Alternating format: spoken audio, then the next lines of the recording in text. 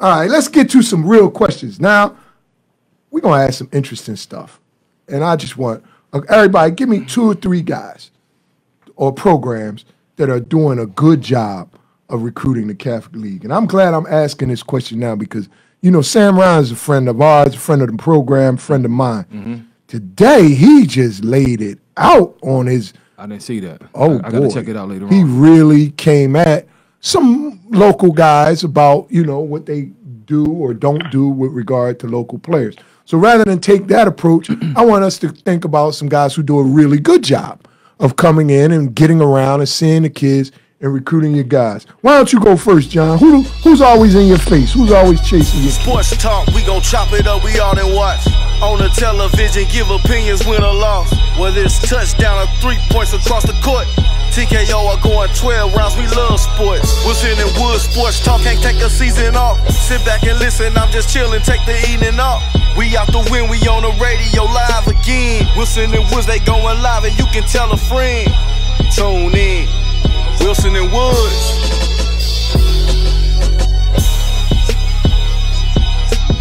Why don't you go first, John? Who's always in your face? Who's always chasing your kids?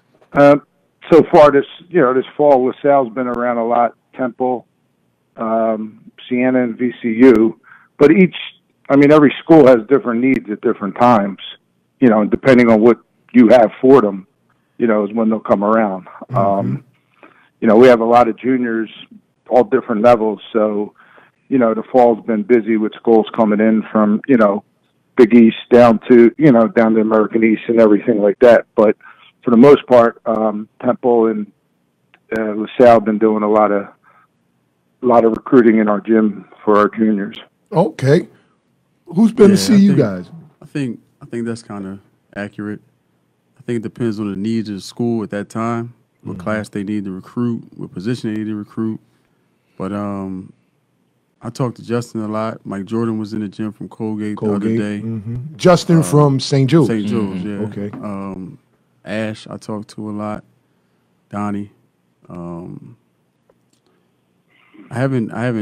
Temple doesn't need anyone that we have right now at this point. But I think all the Philly schools, even just going off of D1 guys, but like even D2, like Lock Haven, Nestor, and a couple of Westchester. Working hard. Right. Westchester is working real hard. For sure. And it's paying off. Rand, who you see all the time in the Catholic League chasing these kids? So, if I don't see them, I hear from them. They hit me on the phone. So, LaSalle, I'm always hearing from either Coach Ash or Donnie or Kyle Griffin. I'm always talking to the guys at St. Joe's, whether it be Justin or Coach Brendan, a guy from D.C. Brendan Strong. Also hear from Temple, too. Aaron's a busy guy, but he'll shoot me a text every now and again. So, those are the people I'm hearing. I'm lying. I hear from UPenn a lot. Coach Trey hits me up. They're doing a good job, too. I also hear from Coach Torian Jones at Delaware. Delaware. I hear from Delaware. Delaware's doing a good job also. Who's hanging out at... Well, I know who's hanging out at Roman. The NBA hanging out at Roman. Everybody. Also, Del State. Everybody. Del State, yeah. Del State's working. Coach Skeet is doing a good job. Skeet. Yeah, so a lot of guys come through Roman, man. But really, when they come see us, it's more about showing face, really. They just want to be in the gym, take a look. The past few years, the guys who've been real serious, Maryland, Matt Brady, a lot. Nova, a lot. And then, believe it or not, Miami. Miami's. Oh, yeah. Miami's a force up here. Oh, yes, sir. Miami has been making their rounds. When Seth Lundy was in the building, we had a lot more. Virginia Tech was around. Virginia Tech bugs me about some of Johnny's young kids. They literally bug me. Yeah, this year or last year? Now. Last night. Gotcha. Yeah, so along with those guys and the guys that they mentioned, we see quite a few. All right. Well, I've seen South Carolina around here a lot. I've seen Delaware. I do talk to Torian and Billy a lot. And I've run into Justin, I think, 3 times in the past week. You're always going to see Justin. In a gym. And I talk to Griff a lot from St. Joe's. These guys are trying to get out. I do like to mention the D2 guys. The guy at Bloomfield, Gerald Holmes. Okay. He always is trying to find a kid that can come up and help him win some games, you know. Our man, Alfred, went down to Elizabeth City. Alfred's always looking. So if you got some guys that you think might be borderline D1, D2, I think Alfred is a good space for those guys. Dale, before we get off this topic, I want to touch on the Justin Scott thing real quick, since Dale bashed me a whole lot before y'all came in about St. Joe's taking these L's. What do y'all think about the choice of Billy Lane going with Justin Scott, a guy who came up in Philly basketball, had great success at Arcadia, and now chose to make him one of his top recruiters here in the area? So I think that's an excellent choice, and here's why. Justin is not only, like you said, he was raised in the city, played here, in the pub, played in the pub, played in the PSAC. Shameless ENS shout out, but whatever.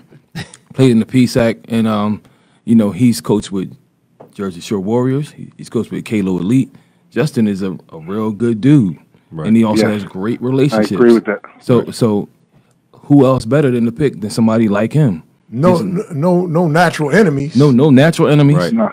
You know, knows his basketball. And it's trustworthy.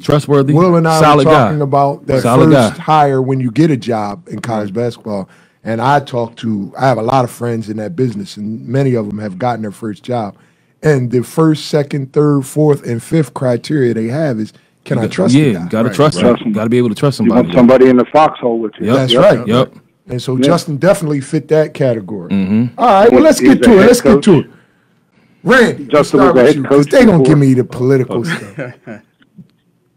Bill, what were you saying? Repeat that, Bill. I'm sorry. That's John. John, repeat that. Justin was a head coach before, and that gives Billy some, a lot of help on the bench with that and running practices. And if he can't, you got a lot of other things you have to do as head coach at college. You might not be at a practice where you have another head coach that can run the practice. Right. Besides him being out there, in Philly and being trusted, and you never hear a bad word about him, and he can walk in any school. Ever. Catholic, public, Interact, you know what I mean? He's walking in those schools and nobody dislikes him. It's very few guys that you can say you've never heard a bad word. And I think Will and John and Justin are about the only ones that come to my mind immediately. So sports talk, we gon' chop it up, we all in watch. On the television, give opinions, win or loss. Whether it's touchdown or 3 points across the court. TKO are going 12 rounds, we love sports. Wilson and Wood, sports talk, can't take a season off. Sit back and listen, I'm just chillin', take the evening off. We out the win, we on the radio live again. Wilson and Woods, they going live and you can tell a friend. Tune in, Wilson and Woods.